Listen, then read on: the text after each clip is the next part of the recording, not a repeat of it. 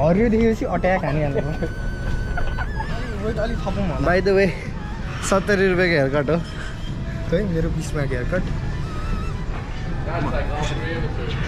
ओइ आज त सलास्तै सजिलो म हेर हातै हो कि हाम्रो मलाई टाइम लाग्छ टाइम छुटाउनु। नमस्ते, आजको भ्लगमा स्वागत छ। आज चाहिँ अलमोस्ट वेडनेसडे भइसक्यो। यो विकको 1-2 दिनलाई चाहिँ मैले भ्लग हाल्न पाएको थिइनँ किनकि मलाई त्यो फ्लू भएको थियो होइन।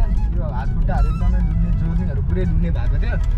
अनि मैले फ्लू सर्ट लगाएको थिइनँ कि यतातिर चाहिँ एउटा फ्लू भन्ने चिज हुन्छ, बिरामी हुने कुरालाई फ्लू भन्छ, सिजनल फ्लू हुन्छ। त्यो सिजनल फ्लू चाहिँ योपालि चाहिँ मैले फ्लू सर्ट लगाएको थिइनँ, तर हिजो गएर चाहिँ फ्लू सर्ट पनि लगाएँ मैले। तर फ्लू लागिसकेपछि लगाएँ, केही नि खासै काम भएन। तर अब फेरि फ्लू लाग्दैन त्यो भएपछि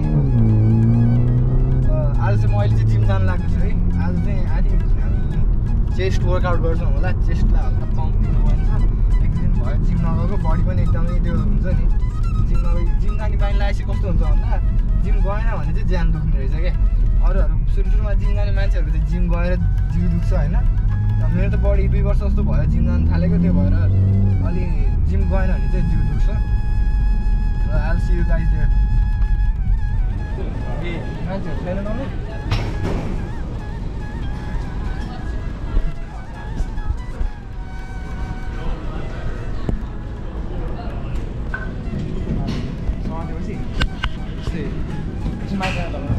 बारलाई बेन्ड गर्दैन भन्नाले अब यसलाई भाँच्छु जसरी होल्ड गर न। अनि रिस्ट त सिधा हुन्छ होइन कसरी बुझाउने भाँच्यो यसरी हो उठो उठो बेन्ड गर्नु बारले अब डेली मासु हुन्छ बेन्चमा कसरी हुन्छ बेन्च नि गऱ्यो क्या रिस्टलाई अलिकति आउट फर्काउने क्या। यो त सिधा हुनु यस्तो त हुनु भएन होइन, यस्तो हुनु पऱ्यो। तर अलिकति बारले च्यात्छु यसरी क्या, बारलाई च्यात्नु। अन्त भोलि फ्लाइट हो नि त क्याली पहिला लिफ्टमा खाने अब अलिकति बारलाई बेन्ड गर्छु। बारलाई बेन्ड गर्नुपर्छ त्यो ल्याट लकडिन राखेर त्यो हामीलाई छिराइदिने मान्छे कन्फ्युज भइरहेको छ। सालालाई ल्याउन दिएको अहिले कति मान्छे लिएर आउँछ मलाई कसरी हेर्दै थियो। मलाई देखाएको थियो त्यसले मलाई त देखाएको त किन देखाएर हो मेरो भोलि छ त्यहाँ भन्नु झ्याप्झ्याप हाल्नु मासु धेरै टाइम छैन। कहिले काट्ने अब फुटबल पनि खेल्न जान्छ आज, त्यही भएर अलिक टाइम छैन। क्यामेरामा हेरेर फुटबल पनि खेल्न जान्छ छ त अब कति कति छ 6:15 देखि।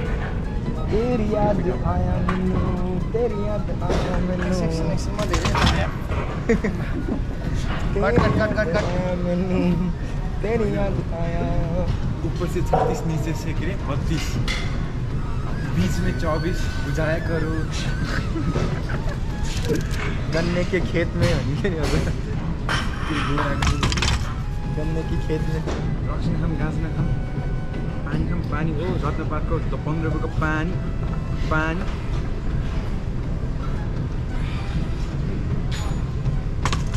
लास्ट इजिङ पऱ्यो नि रेस्टुरेन्टमा lock and 2 minute lock and group ओइ आज त सलास्तै सजिलो म हेर हातै हल्ला आज कपाल काटे भएर होइन By the way, by the way म थै जान्छ तर मैले कन्ट्रोल गरेँ ड्रेप पेन्ट तर कपाल काटेर चाहिँ देखेँ हेर्दैन गाइजहरू चाहिँ म एकदम बिरामी भएर सुतेको थियो अघि भने जस्तै। अनि आज चाहिँ आएर एकदमै राम्रो पर्फर्मेन्स भइरहेको थियो, रेस्ट पनि भयो क्या।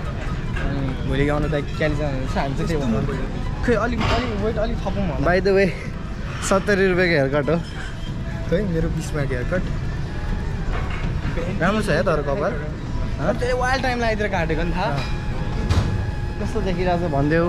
$0 hair cut 70 $0 hair cut versus $20 hair cut 25 हाल्ने। बाई द वे भोलिबाट चाहिँ 5 दिनको लागि भ्लगमा mister Kafle mister Godzilla will be out. म उताबाट भिडियोहरू पठाउँछु हालिदिनलाई, भाइले एडिट गरेर हाल्छ। भोलि चाहिँ बिहान 5 बजेको फ्लाइट छ। फर्स्ट भ्याकेसन डेनभरमा छ। डेनभरमा हल्का घुम्ने हो अनि त्यहाँबाट नेक्स्ट फ्लाइट सस्तो नेक्स्ट फ्लाइट लिएर चाहिँ सेक्रामेन्टो जानु छ। सेक्रामेन्टो भने क्यालिफोर्निया अनि सेक्रामेन्टोबाट चाहिँ क्यालिफोर्निया धेरै सबै सकियो। क्यालिफोर्निया ओरेगन र वासिङटन सेक्रामेन्टोबाट चाहिँ सेक्रेमेन्टोबाट चाहिँ उता यता देखाउ न मास्टर सेक्रेमेन्टोबाट चाहिँ उता अब टोरन्टो जाने प्लान छ हेरौँ के हुन्छ टोरन्टो क्यानाडा ल देखा यता फोकस यता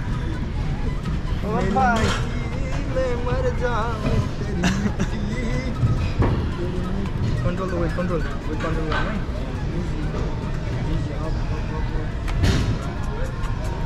अनुर ठोकिरहेको हात्तीहरूको तपाईँको त अलिक हेर पछाडि आउनु चेस्ट यहाँ छ तपाईँको अनि यहाँ आइसक्यो यहाँ ठोकिसक्यो भने मतलब त तपाईँ धेरै पछाडि तान्नु त्यो पात चाहिँ बनाउनु ट्राई गर्नु हल्का होइन तर अलिक बढी नै भयो नि ल भयो फेरि यता 70 डलरकै हेयरकटलाई देखाऊ यसो राम्रो देखिरहेको छु यार म त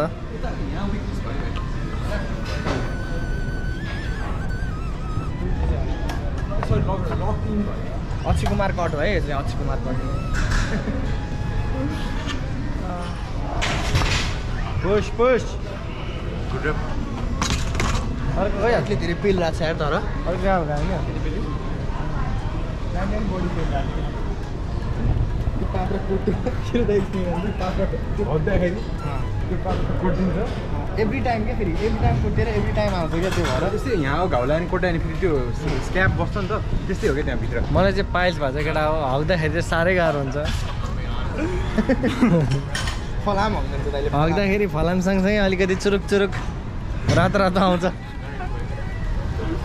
डिस्कस्टिङ अनकम्फर्टेबलै बनाइन्छ त्यसलाई हेर न म उभिरहेको चाहिँ मलाई अनकम्फर्टेबल भइरहेको क्या आइरहेको अब त्यस्तै भइरहेको त्यो लाइक बस्यो भने चाहिँ के हुन्छ बस्नु बस्नु चाहियो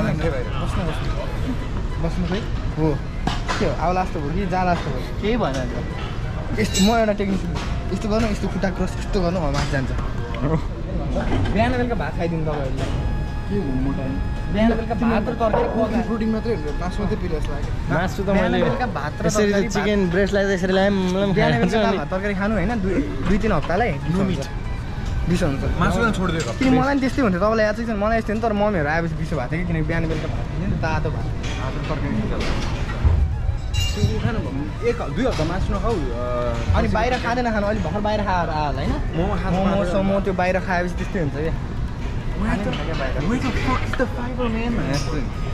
चना गेडागुडी राजमाहरू खानु पर्यो होइन सागले सागको अन्न देखाएन होला स्पिनर्स र एस्पारागस मैले कम खान्छु अहिले स्प्यानस चाहिँ हाम्रो पिङ्की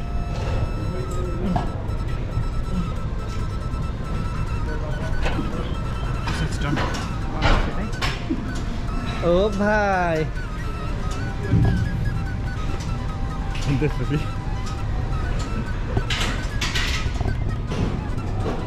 के होला यार त्यो पापरै निस्किन्छ होला यार हो के अब फेरि भिडियो पठाइदिन्छु अच्छा भन्छ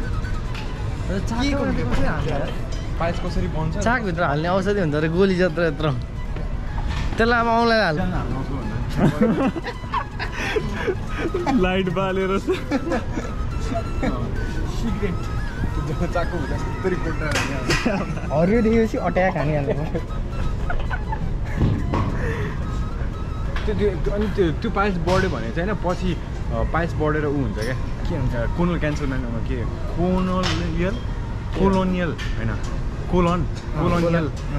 आन्द्रै काट्नु पर्छ होइन कोलोनियल क्यान्सर बन्यो क्या पाइल्स बढेपछि चाहिँ फुर्कन हरियो आजबाट म भेजिटेरियन त्यस्तो नि हुनु पऱ्यो नि तर भएन घाँस देखेपछि खाइदिइहाल्ने क्या घाँस भन्नाले अब हरियो सागपातहरू बाहिरको औषधि बिसो हुन्छ होला औषधले बिसो हुन्छ होला हौ दाइ स्टप तर मेन भनेको इटिङ हेबिट हो क्या तपाईँको इटिङ हेबिट एकदम इरेगुलर भयो जहाँ जे दियो त्यसो भएर जे दियो त्यही उठाएर मोमो खाइदिएको छ नि यहाँ इटिङ हेबिट 3 हप्तामा एकचोटि मुख्य 4-5 ग्राम मोमो खाएर चाहिँ अनि अब आफै प्रब्लम हुन्छ भने सुगर हुने मान्छे धेरै चिनी खाने मोमो कसरी सेम भयो सुगर हुने मान्छे चिन्न खाँदै तपाईँले त्यो खाएको मान्छे बाहिर खाँदैन खाने क्या तपाईँ बाहिर खाँदैन भन्दा नि भातै खाऊ कि भातै भोलि बिहान बेलुका भात तातो भात रोटी खाने तर टन्न खाइदिने पकाउनु न सरले पकाइहाल्छ नि आज झन् अनकम्फर्टेबल भयो यार हल्नु सजिलो बनाउनु पऱ्यो कि भोलि जाने बेला झन् अनकम्फर्टेबल भयो चढेर जङ्गल फ्लाइट लास्ट 5 मिनट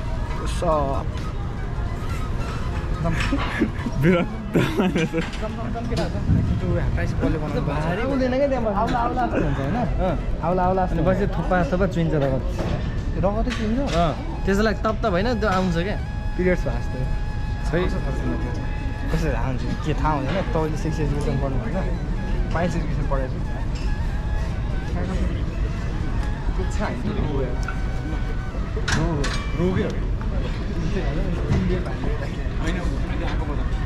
भयो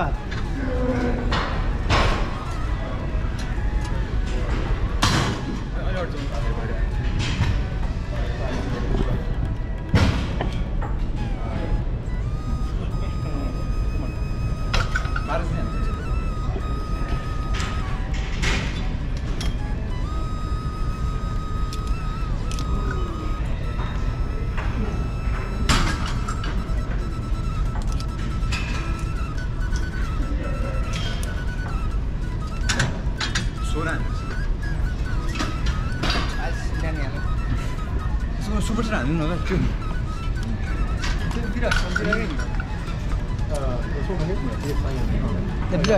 डोकुम बोकेर ल्याएर हुन्छ डोकुमा बोकेर ल्याएर हुन्छ नि बिरामीलाई दाइलाई डोकुम बोकेर डोको अनि त्यो